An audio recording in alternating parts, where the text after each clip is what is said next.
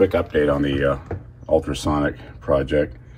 So on the arbitrary waveform generator I've been goofing around with, I programmed the thing in a sweep mode. It'll cover, how I got it currently set is, it starts off at 24,499 kilohertz and goes up to 27.5 in a 300-second period.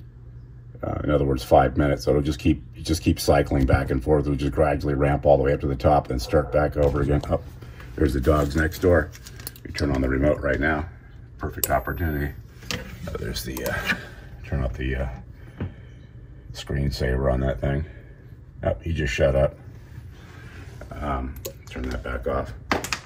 But one thing to be aware of on the arbitrary waveform generator, especially running into an amplifier, running a constant sine wave into one of these tweeters, it'll overheat the coils really fast. Like I just burned one up here just a couple weeks ago. I had the amplifier set for only about 40 watts, and I only ran it for about 8 minutes, and I smoked the one of the coils on the expensive Orion tweeters that I got.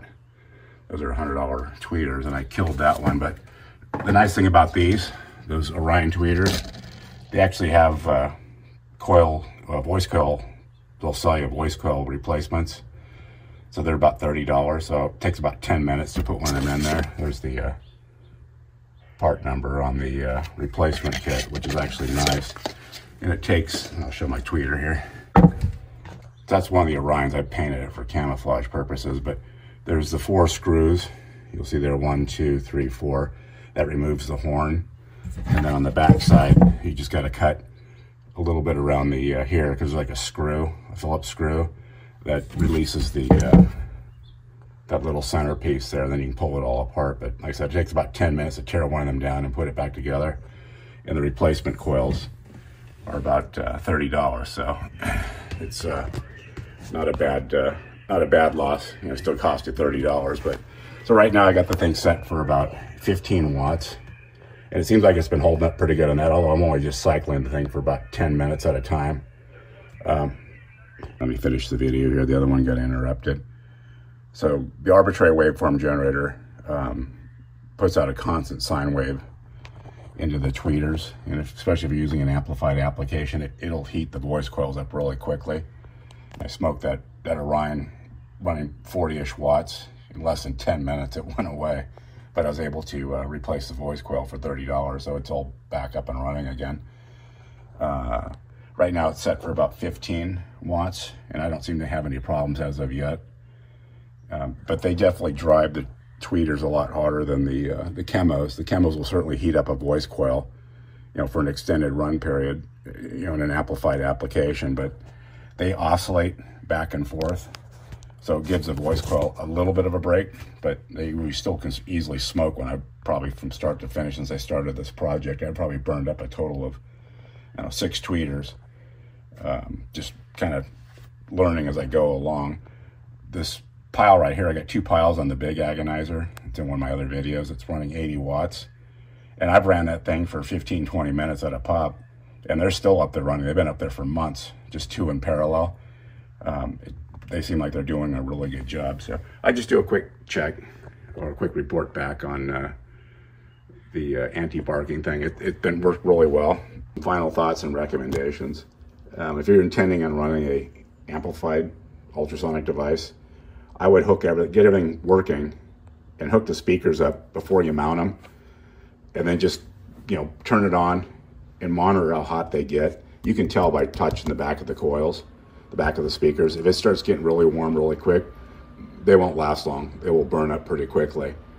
Just kind of trying to find a happy medium for power and runtime. Of course, there's another factor. If they're outside on it's a really hot day, they'll just heat up that much quicker. The non-amplified ones, if you're just going to run the chemo in these tweeters, you won't have any problems at all. I've never smoked one of those on that.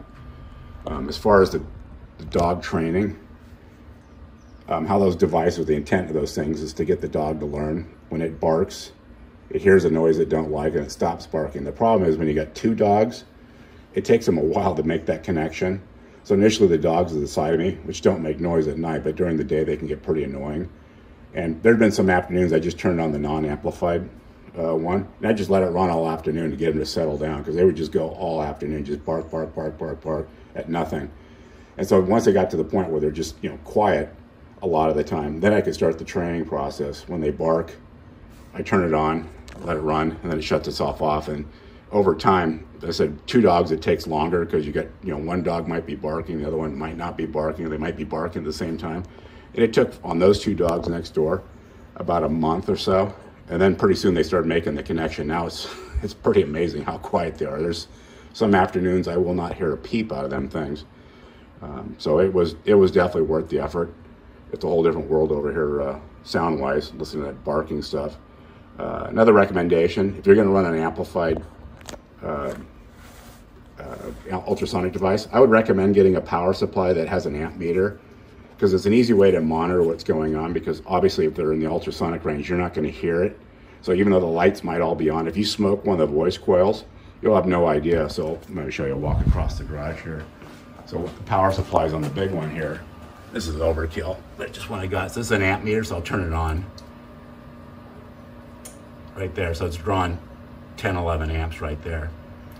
But I can look at that at a glance and see everything's working normal.